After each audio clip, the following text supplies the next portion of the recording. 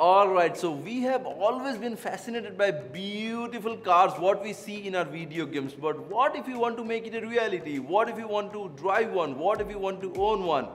In this video, I'm going to give you 10 reasons, my 10 reasons why I think it's a wrong decision, poor decision, at least in India, to buy or drive or own any kind of premium car or a supercar. First, it's so expensive, man. Why the fuck? Why the hell it's so expensive in India, where we do not have any proper roads, proper infrastructure? Why are you even paying double of what we pay in America or what we pay in Europe? I mean, for example, an Audi A4 costs like 15 lakhs or 20 lakhs in the US. We pay like 40 lakhs here in India.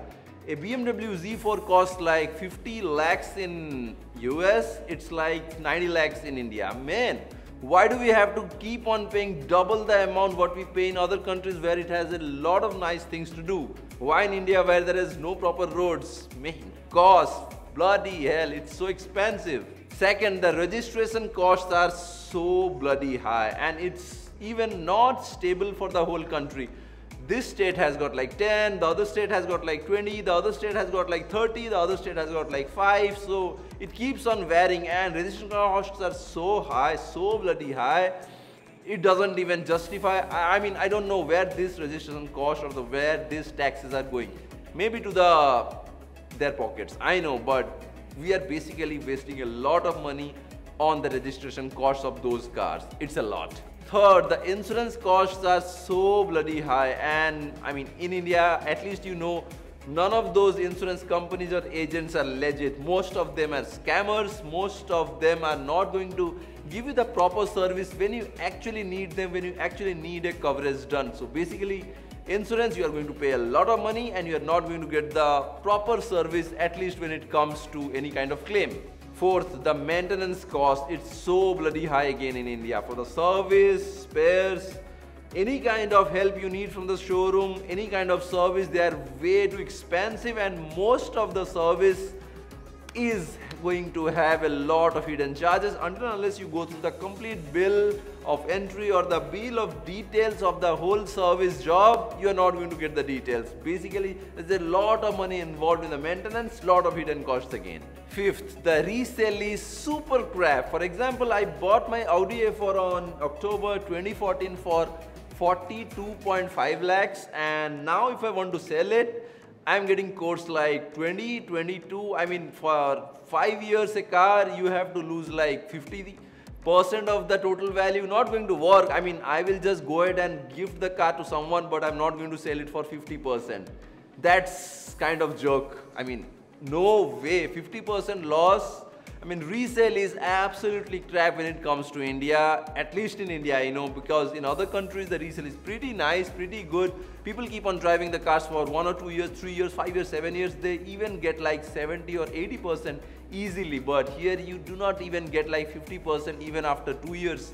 And after 5 years, you need to forget about it. Sixth, the spare parts are so expensive again. For example, a body cover going to cost like $100 in the US. It's going to cost like $300 here in India, like 3x, man. And for the spares, for example, you hit something, you get into some kind of problem or get into some kind of issue, you don't have insurance, it's something which is not covered under the insurance, you have to pay a lot of money. It's a lot of money, I know, I cannot tell you with an example, but it's a lot of money when it comes to spares from the US or the Europe. It's going to cost a lot. Seventh, roadside assistance. When you are driving a supercar or a premium car or a great car, you need to have some kind of roadside assistance, at least for your assurance, because for the Indian roads, which are really poor, there might be some kind of situation when you are going to get into some kind of trouble when you need the roadside assistance. But in India, there is absolutely, I guess, no proper roadside assistance except for Harley Davidson, except for BMW. But again,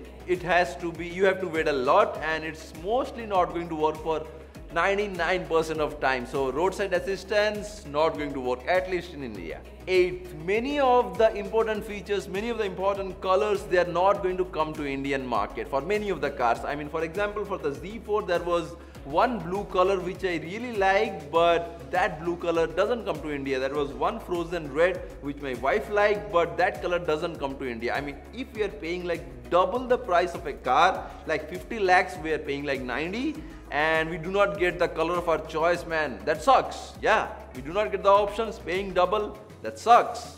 Ninth, we have so beautiful roads in our country. Beautiful, no comments about it. It's just so beautiful. So great roads. You can do a lot of road trips, amazing roads. Sarcasm. 10th point, then it comes to our fellow riders and drivers. Absolutely jokes. 90% of people driving on our roads, I call them assholes. I mean, lanes are a mere joke here. You tell something, you try to educate something to someone on the road, they're like, what the hell, what the fuck?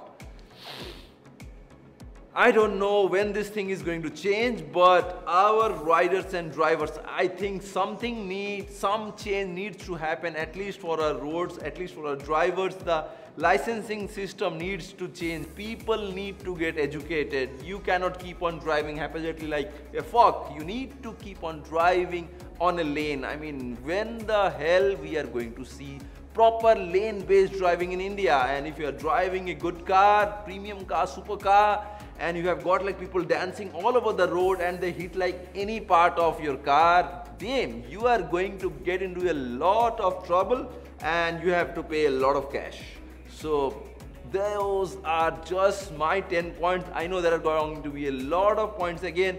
You guys can go ahead and add your points in the comment section below, but if I start discussing about this thing, I can easily have like 20 or 30 points, but those are just 10 points which has been stopping me to get a good car for last many years. But yeah, I just had to, I cannot explain right now more because I need to leave for office. So yeah, there will be more videos. Maybe I'm trying to do like maybe in a week 2 or 3 videos, but we're gonna see how much time I'm going to get. So that should be it for today. If you have got any questions, just let me know in the comment section below, and let me know your rant in the comment section below as well. So see you guys in the next week.